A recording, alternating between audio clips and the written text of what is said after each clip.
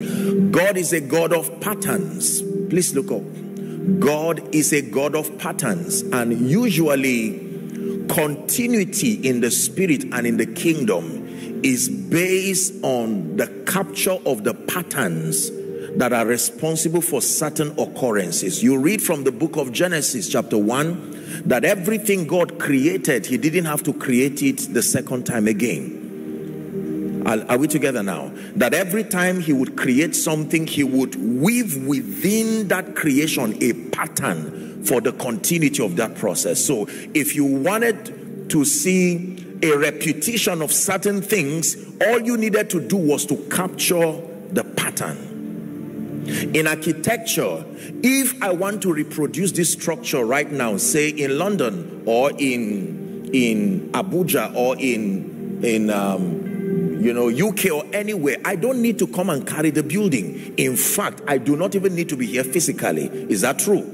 What I need is the pattern. The pattern can, with exactitude and precision, grant me the understanding, architecturally speaking, to reproduce this structure to an extent that if you were blindfolded and carried away to the other structure and they open you up, you would not even know you are transited. That is how powerful and predictable patterns are.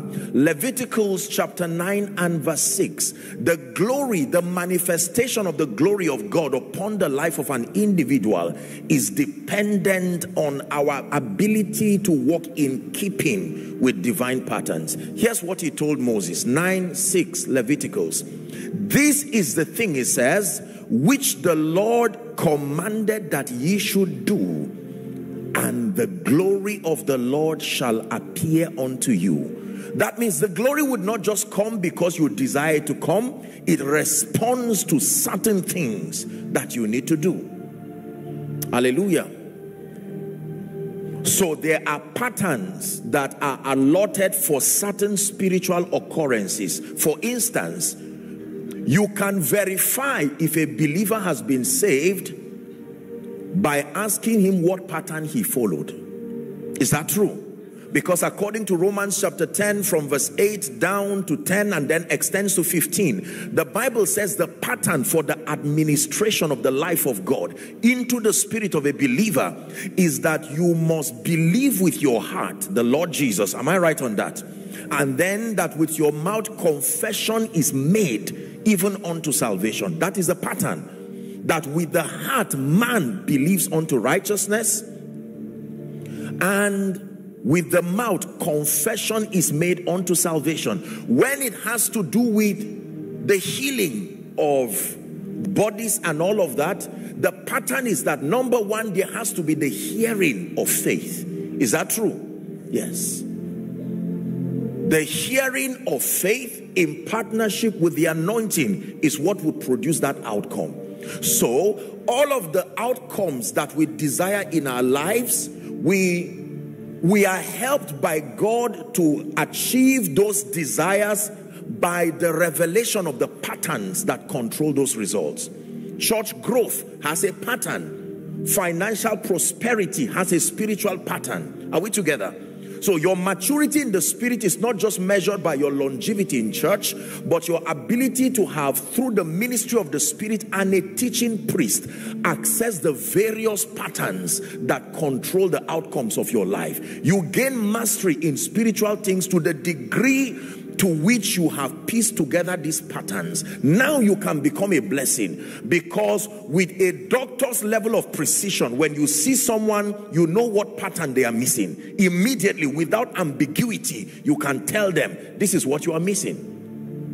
When Satan came to attack Peter, Jesus knew what to do. He rebuked him and he said, Peter, Satan had desired to sift you like wheat, but the pattern for your deliverance is I have prayed for you. So every time believers are afflicted, the pattern that is responsible, connected to that deliverance, is prayer. James 5:13, is anyone afflicted? It says, let him pray. Are we learning now? Yeah. So it's important for us to understand spiritual patterns and This morning, very briefly, we want to consider the pattern. What spiritual pattern is responsible for growth and stature in the spirit? What do I need to engage to evolve into superior spiritual dimensions? Because it looks like many believers struggle with the subject of growth and maturity and stature in the spirit, and sadly many have been around, the house of God for many years, but you cannot, based on the biblical indices that measure maturity, you cannot say they have attained unto maturity. And Galatians 4 says, an heir, for as long as that heir is a child, it says he differeth not from a servant or a slave. Are we blessed? There is a pathway that if and when you follow, the result is that you must be matured. You will be a person of stature in the spirit. And like we always discuss, there are certain dimensions of your spiritual inheritance you cannot be given until your maturity matches the level to which you are able to manage that gift. The same way a responsible parent would not give a child of 10 years old or 5 years old car keys, not because you do not love the child. His level of maturity cannot support that blessing. So we are unable to walk in certain levels of authority in the spirit experientially. We keep reading in the Bible that we should walk in those levels, but experientially speaking, we are unable to, because it takes stature to receive certain mantles. It takes stature to walk in certain levels of the anointing. If you're with me, please say amen. Amen. Hallelujah. Let's go to Acts chapter 6 and from verse 1 to 4. The early church is a template for us to be able to follow. The Bible says, and in those days, when the number of the disciples was multiplied, there arose a murmuring of the Grecians against the Hebrews. Why? Because their widows were neglected in the daily ministrations. We're reading to 4. Verse 2. Then the 12 called the multitudes of the disciples unto them and said, it is not reason that we should leave the word of God and serve tables. What level of focus and discipline and diligence? This already, I can stop in verse 2, and that can be a message for men of God. Be careful with growth. Growth is able to distract you from what brought the growth in the first place. Legitimately so. It is not only sin that distracts men, results can distract. Here is multiplication happening, and they are telling them, listen, you need to pause what you are doing and manage a situation here. But they said, listen, we are not going to be distracted. We will set up a system to protect our focus. Verse 3. Give us verse 3, we're still here. It says, wherefore, brethren, look ye among you 7 men of honest report, full of the Holy Ghost and wisdom. Can you imagine the requirement in the Bible for being in the welfare department? How in the world do you make this kind of laborious requirement? To serve tables, you needed discernment, wisdom, full of honest report. Of course, honest report. You are serving people. I understand honest reports, but full of the Holy Ghost and wisdom, whom we may appoint over this business. But this is the pattern. It was given to us by Jesus himself. If we are desirous of growth and continuity, it says, but we will give ourselves continually to prayer and to the ministry of the word. Pay attention now. Here the apostles reveal a very powerful secret that was behind their level of growth and maturity. Did you know that all through their time with Jesus, this was all that happened? Prayer and the ministry of the word. Prayer and the ministry of the word. Prayer and the ministry of the word. It transited these gentlemen from timid, confused, some visionless men into mighty apostles of the Lamb. He called them to be with him, and while they were with him, he introduced a spiritual pattern. Now the apostles had kept this pattern, the ministry of the word and prayer. Are we learning already? But then I hope that God will help me to be able to bridge a very serious gap, Pastor, I believe, that is widening in the body of Christ and creating lopsidedness and imbalance, knowing then that the ministry of the word and of prayer are the principal patterns that have been given to the believer for growth. It seemed like something happened through history that diverged people to now begin to choose the ministry of the word or prayer. Are we together now? So the dichotomy has been created between the prayer ministry and then the word ministry. So we have, classically speaking, and now I'm speaking from a standpoint of love and this to the body of Christ. We have people who would want to brand themselves as prayer people, and that is wonderful and profitable. Then we have those who would want to brand themselves as word people, and this has created a lot of confusion because both sides have results. Now, if one side is completely failing, it becomes obvious that you are missing something. It is difficult to correct a person that has results. You see, failure provokes change. It breaks your pride and humbles you. You come to a point where you acknowledge that truly I need help. But how do you help a person who has results? You find that in Acts chapter 18 from verse 24. The Bible speaks about a very intelligent man called Apollos of Alexandria. Please give it to us. The Bible says this man was an eloquent man. Look at the credentials of this man. He was mighty in scripture. The Bible says he came to Ephesus. We're reading to 28. The next verse. He was instructed in the way of the Lord. So he submitted himself to mentorship. The Bible says he was fervent in spirit, and he spake and taught diligently the things of the Lord. What more would you require from a man? But he knew only. Knowing only. You can have all of this and yet know only. Fervent in spirit, mentored, built, knowing only. 26. The Bible says he began to speak boldly in the synagogue. One day, two strange people were in his conference. I'm telling you, I learned this early ministry. You must be aware that you are not impressing everybody. While you are ministering the word, there are people standing from an elevated altitude in the spirit. Just because they are listening to you does not mean they are helpless. There are people who, this is what happened in this case. Please give us that scripture. This guy was ministering, shouting, preaching with fire like I'm doing now, and there were two strange people in that conference. They sat quietly listening to the only that he knew. Aquila and Priscilla. The Bible says when they heard him, they commended him. I like them. They didn't discourage him. But then they took him unto them and, read with me, expounded unto him the way of God more perfectly. More perfectly. The danger of knowing only. This is the reason why we must brace ourselves with humility.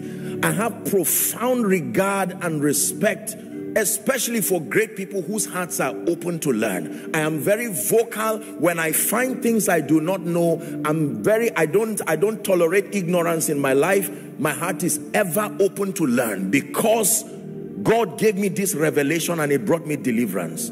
Sometimes you can be so vibrant, but knowing only. Could this have been a message for someone? Thank God for what you have seen, but could it be that you know only? So let this year be the year that God will bring prophetic midwives. Listen to what I'm telling you. Like Aquila and Priscilla, who would help you and expound to you the way of the Lord more perfectly. Let's go back to our discussion. So I was talking about the dichotomy. There has been supposedly one group that places an emphasis on prayer and all the supporting spiritual exercises that come with prayer, like fasting and some other things, but may seem to subliminally or even vocally downplay the ministry of the word. Then, respectfully speaking, on the other hand, we have people who exalt the word. They demonstrate clearly the supremacy of the word and may seem to not pay attention to the ministry of prayer and all the supporting spiritual exercises that accompany prayer. Hallelujah.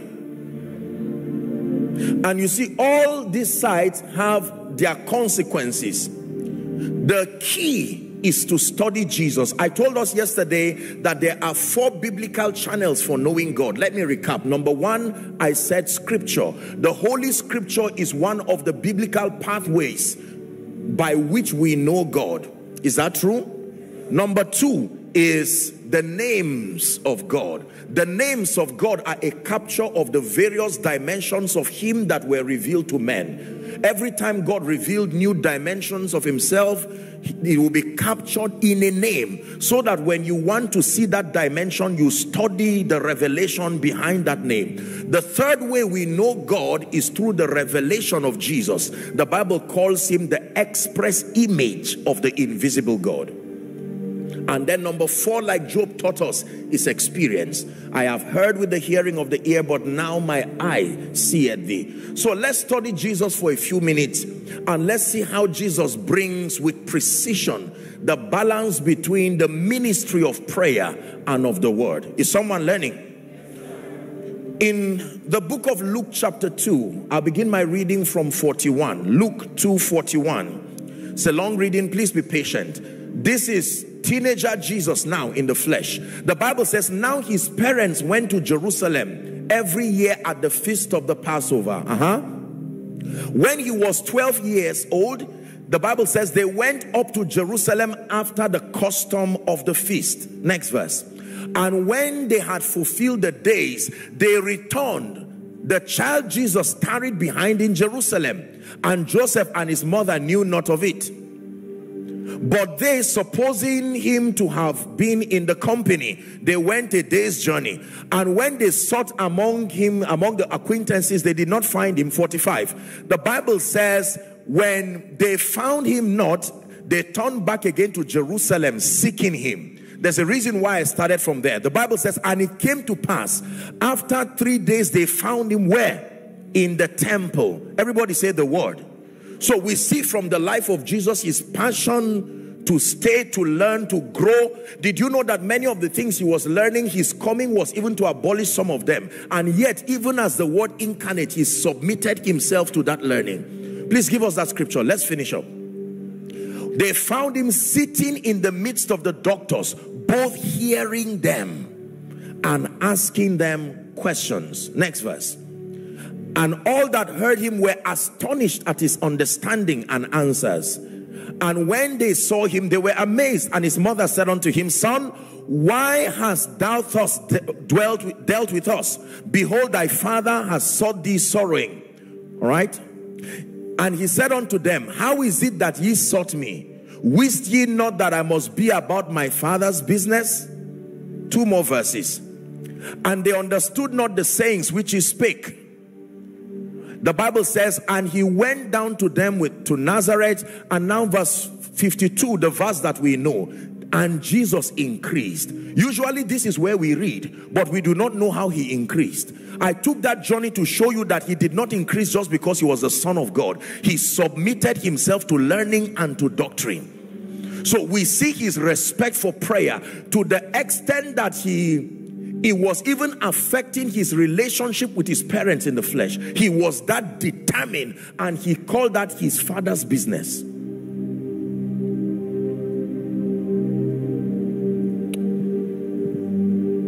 Mark chapter 1. We'll read from verse 21 to 28. Mark chapter 1. Watch this now. This is Jesus. And they went to Capernaum, and straightway on the Sabbath day he entered into the synagogue. Next verse. And they were astonished at his doctrine. Everybody say doctrine. One more time, please say doctrine. For he taught them as one that had authority, and not as the scribes. And there was in their synagogue a man with an unclean spirit, and he cried out, saying, let us alone, what have we to do with thee, Jesus? So you see that Jesus grew in the word, had doctrine with proof, because exousia, the word that is translated authority, is derived from the strength of your understanding of the word. There are 4 words that are used to express power and authority. 2 of them are largely known in the body of Christ: dunamis and exousia. Exousia is a product of the depth of your comprehending the ways and the principles of God. It translates to authority. It legitimizes your ability to now stand in the office of the Christ and to administer authority. Are we together? I hope you know that authority is what gives legitimate ground for the use of power. You can have power, but authority is what makes the administration of power legitimate. Hallelujah. You can have a gun, that is power, but one person can shoot it and will clap for him. That is authority. Another person can shoot it and end up in jail. Are we together now?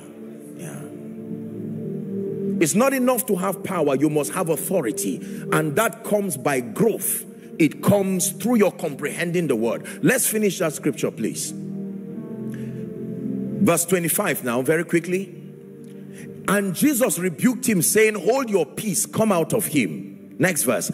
And when the unclean spirit had turned him and cried with a loud voice, he came out of him. What was the result? The Bible says they were all amazed, in that they questioned among themselves, saying, what thing is this? What new doctrine is this? For with authority, they acknowledged the authority that came from the word. Commanded he even the unclean spirit, and they do obey him.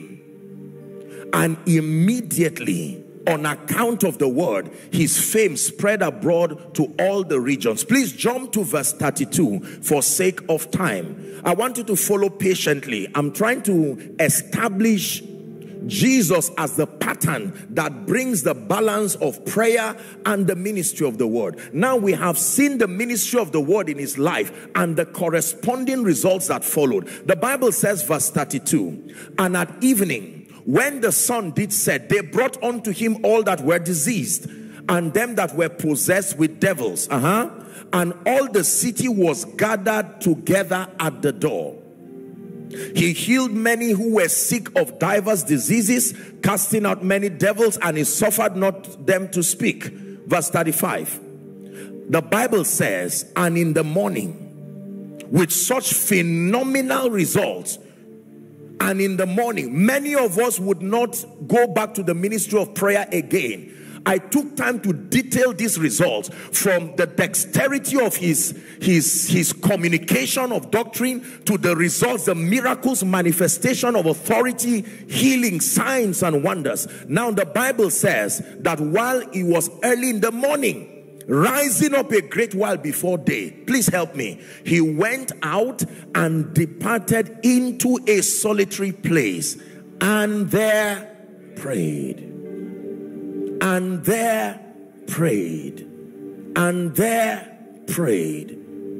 So he was not just sound in doctrine. We see his commitment and his discipline to the ministry of prayer. Is someone learning?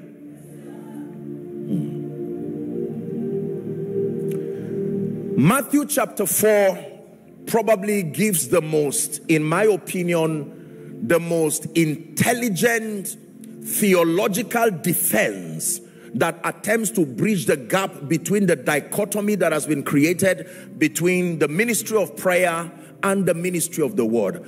I repeat that for many people, because of the results that come from the ministry of the word, we may not seem to immediately see the necessity for a rich and a robust prayer life, not as a system of managing emergencies, but as a lifestyle. And then for people who are inclined to prayer, because of the spiritual blessings that come from the place of prayer, they might not need to endure sound doctrine to now learn. Because you see, it takes time to be matured by the word. You can pray in 1 hour. You can't grow in the word in 1 hour. It will take time. The Bible talks about men enduring sound doctrine. Are we together? So let's look at Matthew chapter 4, please. Again, I request that you pay attention. Just lend me your attention and let's patiently understand something as we pray. Matthew 4 verse 1. This is what we call the temptation of Jesus. Follow closely. Then Jesus was led up of the Spirit into the wilderness. So we see the ministry of the Spirit at work in the life of this Jesus. We're not in doubt as to his submission to the ministry of the Spirit. The next verse, please. Verse 2, the Bible says, when he had fasted, of course, that went with prayer, 40 days and 40 nights. Afterwards, he was hungry. So we see that he went to the wilderness by the leadership of the Spirit. We see that he got to the wilderness, he prayed and fasted 40 days. You know the level of spiritual stamina it takes to stretch like that. We're not talking of fasting and breaking in the night. 40 days, 40 nights, as much as we know, we did not see any food or anything there given to him. Now, when that was done, verse 3, when the tempter came, my God, may God open your eyes to see something here now. When the tempter came, the tempter met the man who had the word and prayer. The tempter met the man who had the word and prayer. The tempter met the man who had the word and prayer. Watch this. And he said to him, if thou be the Son of God, command these stones that they be made bread. Look at the reply of Jesus. Everybody, please read with me. But he answered and said, it is. Stop. Did he say I prayed? Did he say I fasted? What was his answer? But what was he doing in the wilderness? Prayer and fasting. You thought that when he met the devil, he would say, are you? In fact, shouldn't you be afraid that the prayer and fasting of Jesus brought Satan closer to him? You would think that after praying and fasting for 40 days, led by the Spirit, should Satan be able to stand such a man?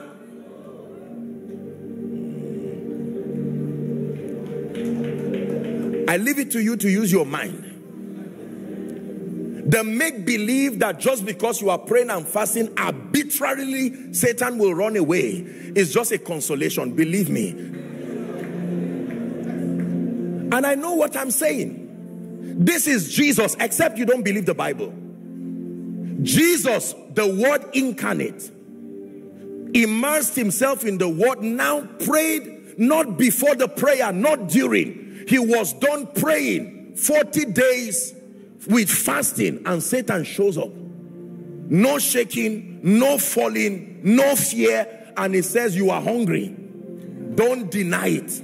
You are hungry. He's talking to Jesus, and he's saying, use the power you have gotten from your prayer and fasting. Turn stone to bread. And Jesus looked at him and said, it is written. Please look up.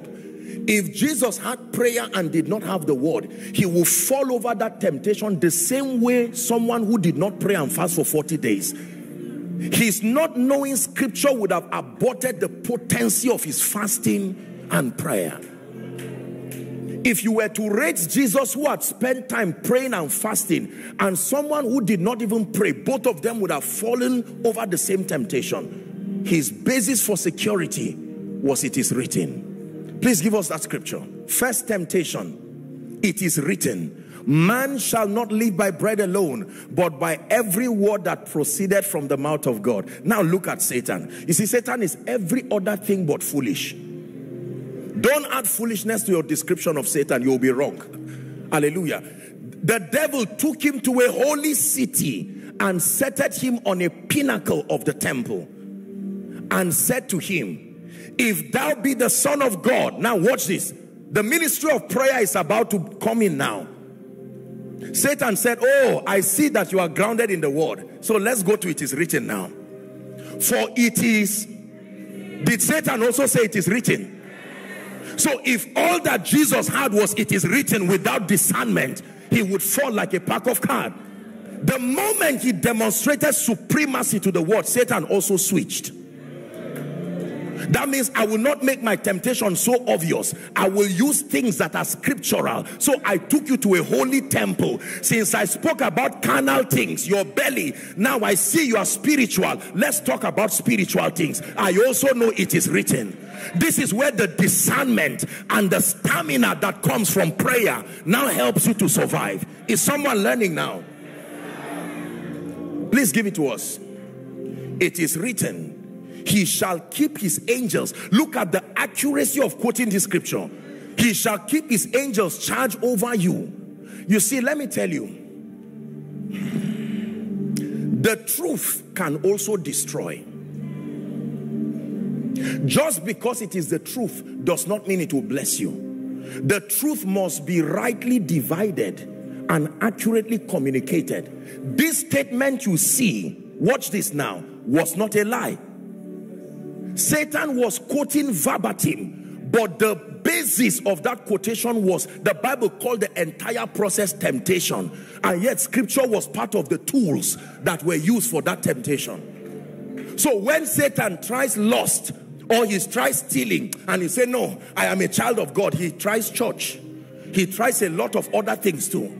This is where the stamina that comes from the place of prayer and the ability to discern and perceive. If you are using physical results to gauge whether a thing is of God or of the devil, you will fall like a pack of cards. There are many good things that were designed to kill you. Sometimes Satan can use even compassion to destroy you.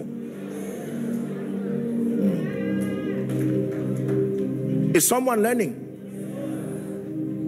He used Peter's compassion. What was Peter's offense that Jesus rebuked Satan from him? Trying to refute him from going to the cross. That was compassion. And he said, get behind me, Satan. And Peter said, what did I do? He said, Peter, Satan has desired. It's not only evil. Remember, it was the tree of the knowledge of good and evil. They were all part of one tree. Good and evil come from one tree. The other tree is life, not good, not evil. So be careful with good things. They are connected to the same tree. What Jesus came to give us is not good. He came to give us life.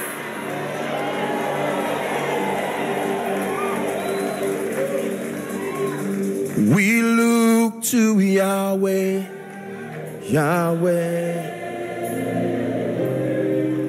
Our hope is Yahweh, Yahweh.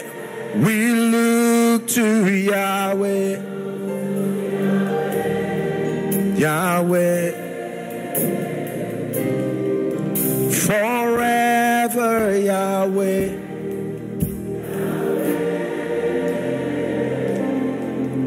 Is someone learning in this service? So here we see Jesus teaching us the various roles that the ministry of prayer and the ministry of the word play as far as defending you and securing the manifestation of the life of God that is in you. To the one who has downplayed the relevance of the ministry of prayer, you are making a wrong step.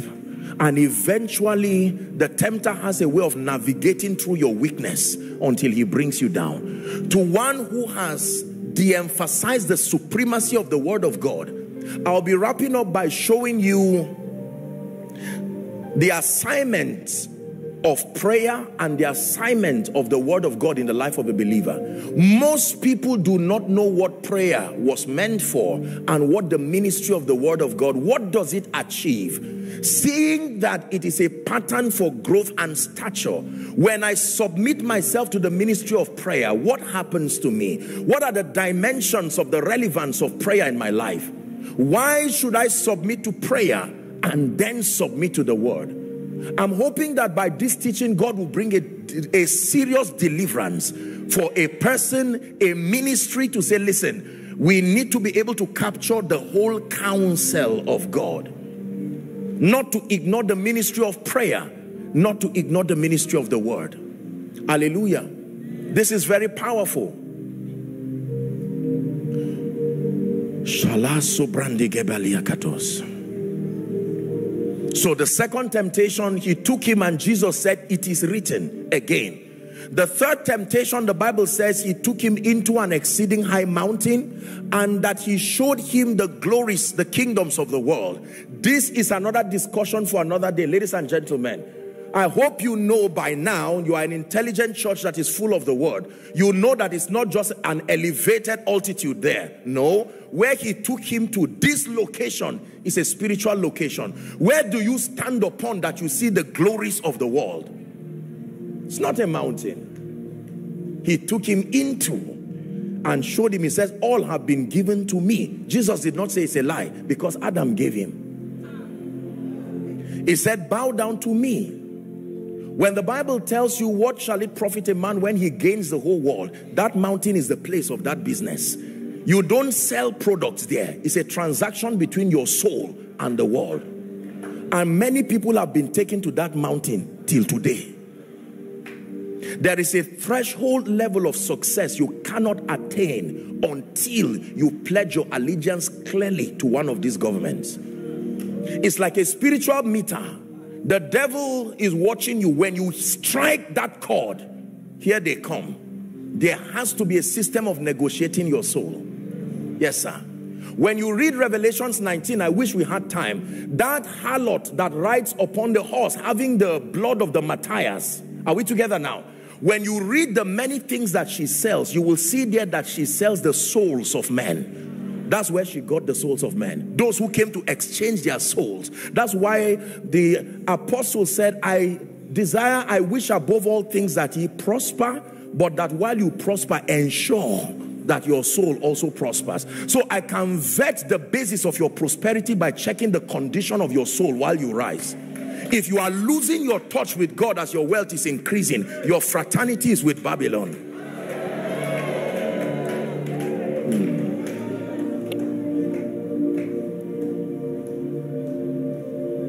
We don't clap for people for being prosperous in the kingdom until we ascertain the state of their soul. If we find out that the higher your glory increases, whether financially speaking your life is going down, you need to go for a retreat and vet who is sponsoring those possibilities. Because Satan will never allow you to rise as your soul prospers. No.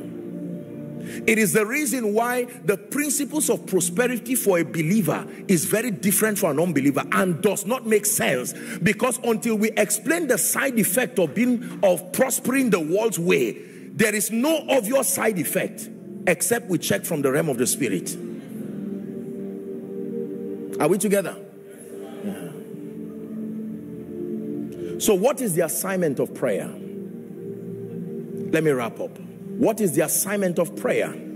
I want to make a statement that I hope will not be misunderstood. Prayer is not the only key in the kingdom. There are keys of the kingdom. There is one key to the kingdom, Jesus. And then when you come into the kingdom, there are many keys of the kingdom. Prayer is a foundational, fundamental key. But it is an error to believe that prayer is the only key in the kingdom. Prayer must be involved in every process of the kingdom. But it is not the only key. Are we clear on that? It is true. If you come into a house, you come through the main door, which is Jesus. There are rooms in that house. Is that true? If you have the key to the restroom alone, you'll be in trouble when you are hungry. Because you have the key to, you are in the house. We are not doubting it.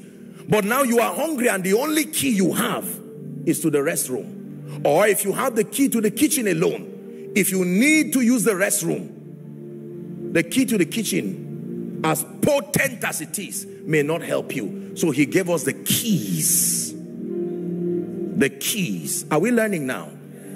Yes. One of the fundamental major keys of the kingdom is the ministry of prayer. I needed to say that I'm a man of prayer, so you know that. I'm not downplaying it at all. But it is important to bring us, it is such revelations that have made us downplay sin. I wonder what Jesus was teaching them, that even after he resurrected, he said, get back, let's continue the lecture for 40 days. What else was he teaching them? If it was the ministry of the word, he had taught them. If it was prayer, he had taught them. So what else was he teaching them?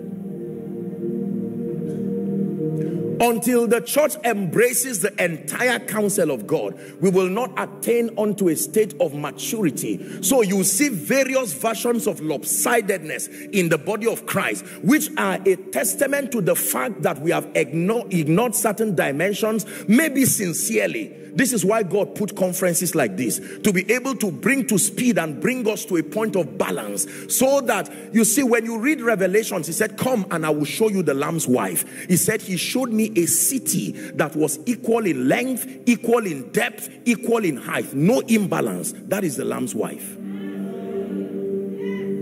Are we together? So when it comes to the ministry of prayer, you are robust, on fire. When it comes to the ministry of the word and all the other dimensions of the kingdom, this is why he gave unto some apostles and prophets. Is that true? Evangelists, teachers, and all of that, for the maturing of the saints, that the saints now being matured will do the work of the ministry. Let's finish up. What is the assignment of prayer? I will not be teaching, but I'll just list it, just for us to know. In addition to all we have heard from the great and amazing men and the women of God that God has brought, including that which we heard from God's servant this morning, what is the assignment of prayer in the life of the believer? I have studied my Bible, and I'm still a student learning, but I have found 4 principal assignments that the ministry of prayer accomplishes in the life of the believer. Number 1, the first assignment of prayer that the Bible reveals is for transformation. Luke chapter 9 and verse 29, the Bible speaking about Jesus again, our pattern man, he said, and as he prayed, the fashion of his countenance was altered, and his raiment was white and glistening. The principal assignment of prayer is not even for petitions. It is a tool that was given to help you evolve to superior spiritual dimensions. Show me a believer that just came into Christ, and let that person submit himself through methodical mentorship to the ministry of prayer. I show you a fading version of that man, and like the eagle, a new version. A weak you can become a strong you when you pray. A timid you can become a powerful you when you pray. Are we together now? An undiscerning carnal you can become such an individual with high level spirituality when you pray. In Luke chapter 18 and verse 1, Jesus spake a parable, the Bible says, to the end that men, not some men, men, provided you are a man, he says that you ought to pray and not to faint. 1 Thessalonians 5:17, it says to pray without ceasing. It means to be consistent in your prayer life. Are we together? So the first assignment of prayer is for growth and transformation. Number 2, the second assignment of prayer, as revealed from scripture, is for obtaining requests and for making petitions. The second assignment of prayer to the believer in Christ, as revealed from scripture, is for obtaining requests and making petitions. Mark 11:24, it says, and what things soever ye desire. Mark, did I get that right? Yes. When ye pray, not if ye pray, it says, believe that ye receive them, and thou and ye shall have them. Jesus was speaking and said, hitherto you have not asked me anything. He says, ask that you may receive. Because the law is in Matthew chapter 7 from verse 7. It says, ask and you shall receive, seek and you shall find, knock, it says, and the door shall be open unto you. I like verse 8. It says, for everyone. There are some things that are for some in the Bible, but when it has to do with the ability to receive through prayer, everyone that asketh receiveth. He said, ye have not because ye ask not. Someone say prayer. Are we learning? So number one, for your transformation. Number two, for obtaining request. Number three, the third assignment of prayer as revealed from scripture is for warfare and intercession. Warfare and intercession. There is a warfare dimension to the believer's life. Paul, in giving us his exegesis in the book of Ephesians, the entire 6 chapters are broken into 3, theologically speaking, that teaches the believer to understand, number one, his positional advantage in Christ. Number two, the work of the believer in terms of character. But number three, the ability to stand against the wiles of the enemy. Are we learning now? This is very, very important. Warfare. Jesus did not leave us in the dark as to the fact that the whole world lies in wickedness. Paul was teaching us and he said, we wrestle not against flesh and blood, he says, but against principalities, powers, is that true? Rulers of darkness and spiritual wickedness that reside in the heavenlies. Jesus himself is called the head of all principalities and powers. He didn't deny their existence. In teaching his parable, he said, while men slept, the enemy came. So you are not the only farmer. You sow and another farmer can come and sow something you did not sow. Ezekiel chapter 22, when you read, I think verse 30 now, he said, and I sought for a man. I hope I got that scripture right. I sought for a man among them that should make up the hedge and stand in the gap before me for the land, that I should not destroy it, but I found none. Prayer becomes an instrument, a potent instrument for intercession. You see, a genuine apostolic and prophetic intercessory ministry is founded upon 2 things. Number one, your love for God and people. Number two, the principle of shared dominion. If you do not love God and people, you cannot truly engage the dimension of warfare and intercession. And then the principle of shared dominion. The Bible says the heaven of heavens is the Lord's, but the earth has he given unto the sons of men. That means nothing happens on earth without the participation of a man. Let them have dominion, he said. Hallelujah. I hope that I will steal out 5 minutes from my time this night and will trust God to pray and speak over Nigeria in the mighty name of Jesus Christ. Hoping and wishing and praying and saying things will change is a joke. And don't let anybody laugh at prayer going on, because it matters. Like I said, it is not the only key, but it is a potent key. If we don't pray, we are going to be in trouble. In fact, the cure for temptation, the Bible says, watch and pray. That means your mind and your spirit. Watch there means don't throw your mind away. You will need discernment. There is an intellectual component to your safety. But in addition, he said pray. So that's number 3. Have we been blessed today? The fourth assignment of prayer as revealed from scripture is for spiritual legislation, the ability to create possibilities in your life. I'd like you to please pay attention. If it is true that God is creator, the first revelation of God from scripture was not a healer, was as creator. Genesis 1 verse 1, the Bible says, now the earth was dark and void is the Hebrew word tohu wa bohu, confusion and chaos. And then verse 3, it says, and Elohim, the talking spirit, said, light be. Are we together now? And there was, and what he saw was good. So we were created in the image and the likeness of God, and we must also function as talking spirits. The ability to legislate, to create our possibilities. The Bible says in Proverbs, I believe, is it, or Job 22:28, said, declare ye that thou mightest be justified. Where the word of a king is, thou shalt also decree a thing, yes, and it shall be established unto you. Can I tell you, never downplay the place of confession. But the challenge, and I say this respectfully to the body of Christ, is that confession without the hovering of the Spirit is empty words. This is the technology the Bible reveals. God never spoke until he ascertained that the movement of the Spirit had set the atmosphere. It was the spirit that took Ezekiel. When you read Ezekiel 37 in the valley of the dry bones, please pay attention.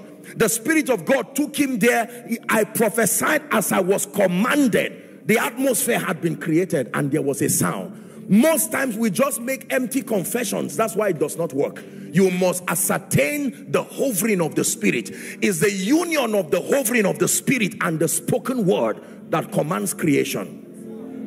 I would learn that practically in a Reinhard Bonnke crusade many years ago.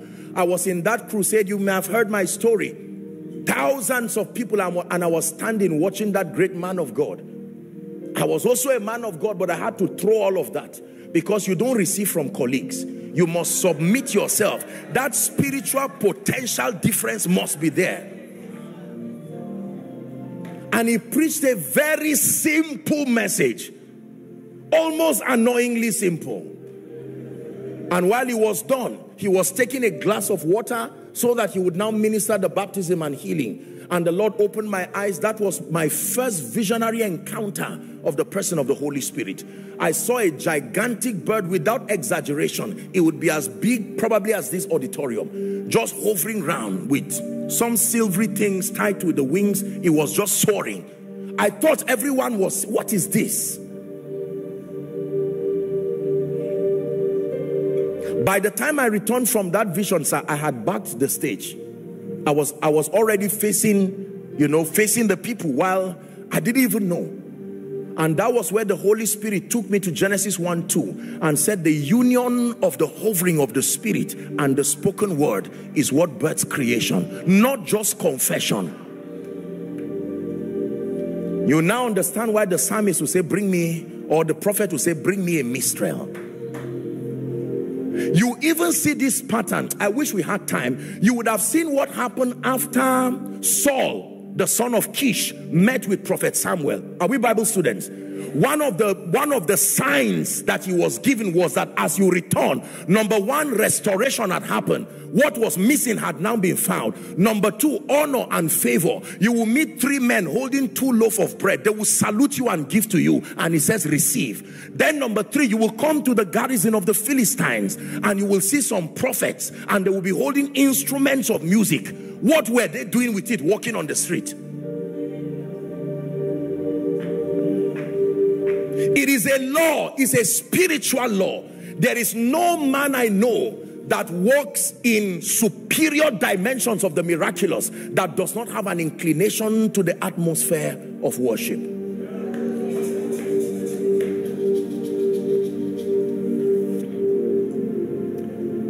Let's wrap up. What then is the assignment of prayer? The assignment of the word. Like prayer, I have found from scripture 4 principal assignments of the word in the life of the believer. Do not forget what we're discussing this morning. The patterns that make for growth and for stature. And we identified 2 principal patterns according to Acts 6:4. The ministry of prayer, the ministry of the word. And my assignment was to help to bridge that gap, that age-long divide that has been in the body of Christ, whether you are given the liberty to choose prayer or the word. We are never given any liberty of such according to scripture. So we use Jesus, because if we use a prophet or any other person, Jesus is our pattern man. At least God credited him and said, I am well pleased. So if you study Jesus, he is perfect theology. Number 1, the first assignment of the word of God is to build the character of Christ in the believer. My apologies, I have to rush. The first assignment of the word of God is to build the character of Christ in the believer. This is what you call transformation. Transformation is the name given to the process that makes you become like Christ in experience. It says, my little children of whom I travail until Christ be formed in you. That formation of Christ is what we call character. Character is not just about resolutions. It is something that comes from within you. You will make resolutions and break them until something dies within you. And the assignment of the word of God is to grant you that capacity to evolve. Hallelujah. Number 2, the second assignment of the word of God is for the renewal of your mind. The renewal of your mind. The Bible says in Philippians chapter 2 and verse 5, it says to permit this mind to be in you, which was also in Christ Jesus. Jesus did not just excel because he was the Son of God. There was a mental construct. He had allowed the word of God to build a kind of thinking, an approach to life that gave the Holy Spirit room to do mighty things through him. And he says, let this mind be in you, which was also in Christ Jesus. In Romans chapter 12, when you read from verse 1 and 2, he says, I beseech thee, brethren, by the mercies of God, that ye offer your bodies unto God, a living sacrifice, holy and acceptable. He calls it your reasonable act of worship. Verse 2 says, and do not be conformed to this world. The word world here is the Greek word aeon. It means the thinking pattern that comes with the age. It says, but be ye transformed by the renewing of your mind. Are we together? Number 3, what is the third assignment of the word? The word of God is the principal channel for accessing wisdom and understanding. The wisdom that comes from above. In 2 Timothy chapter 3 verse, should that be 15 or so? It says, all scripture.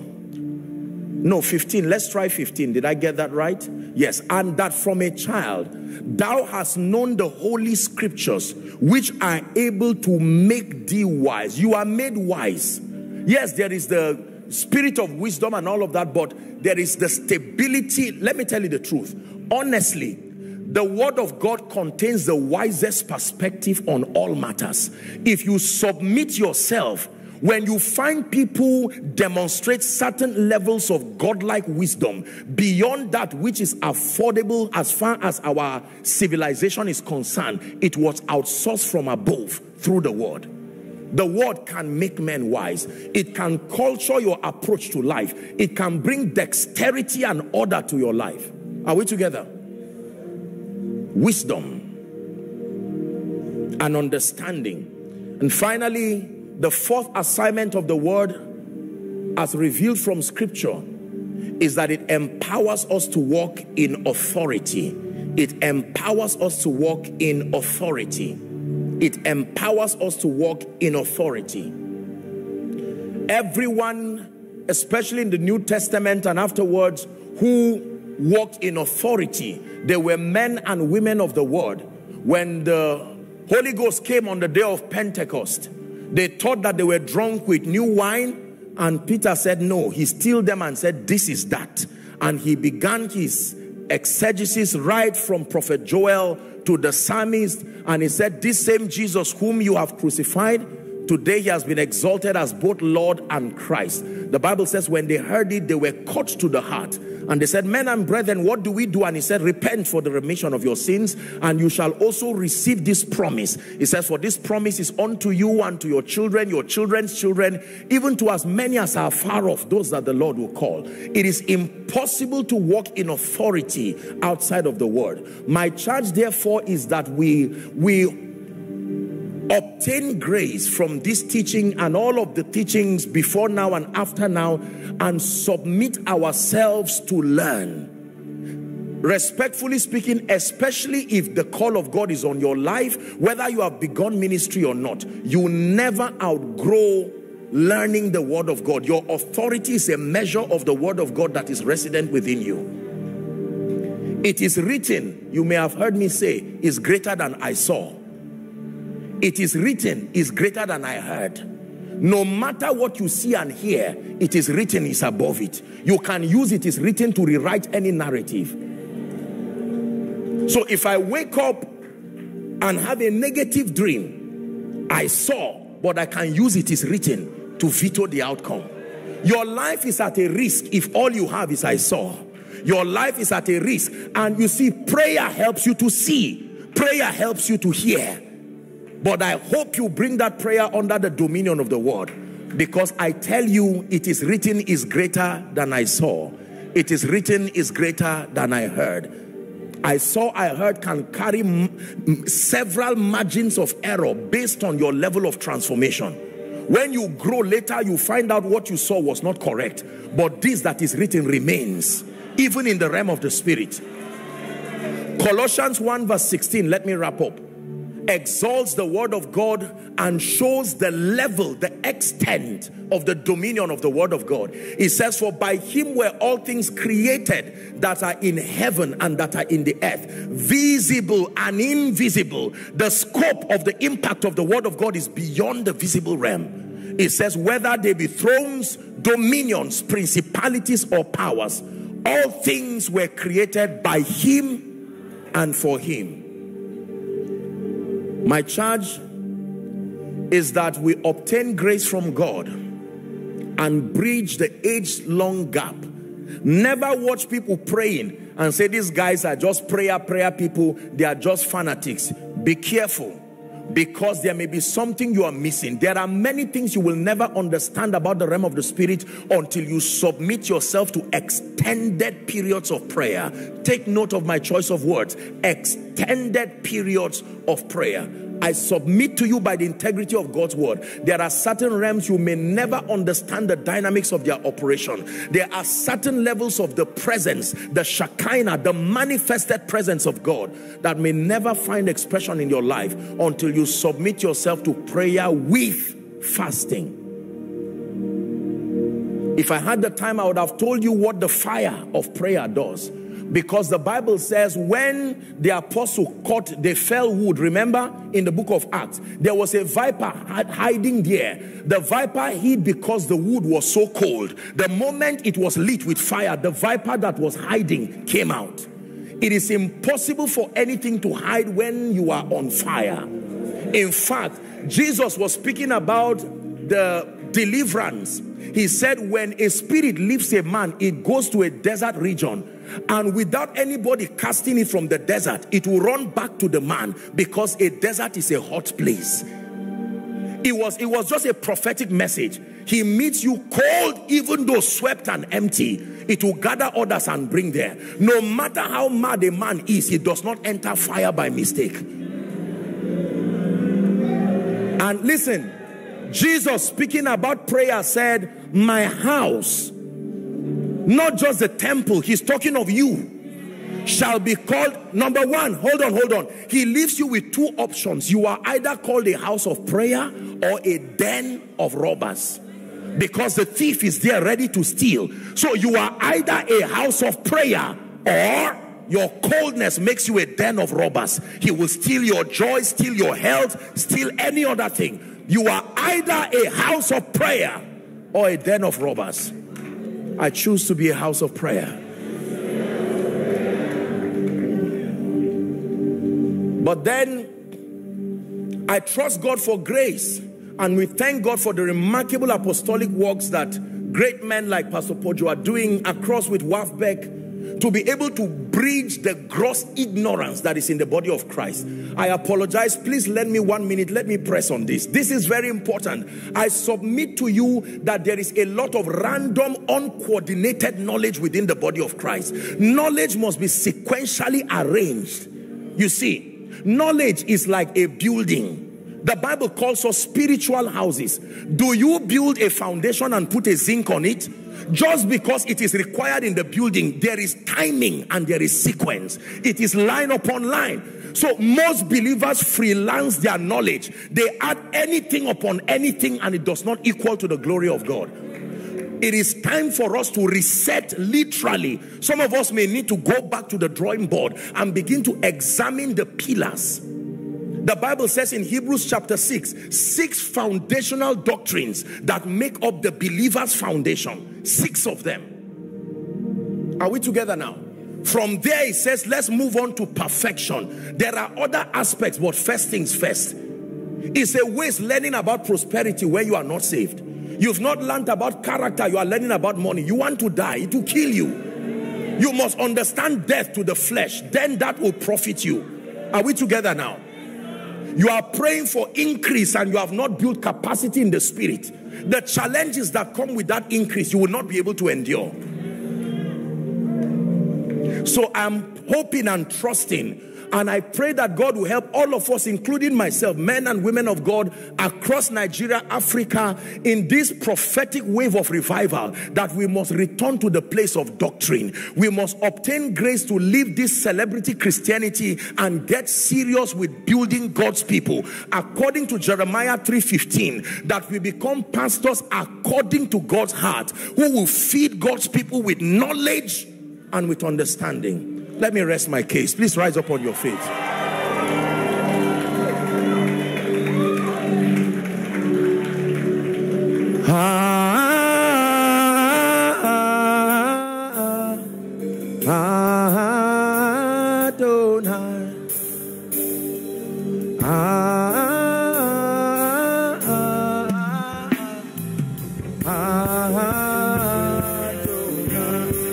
Just one prayer point. Father, I obtain grace to submit myself to prayer and the ministry of the word. Please lift your voice and pray. Let it be from the depth of your heart.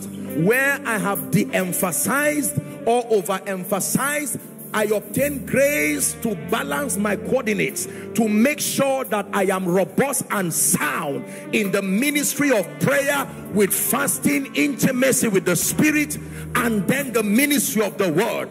I submit myself to learn doctrine. I submit myself to be methodically mentored.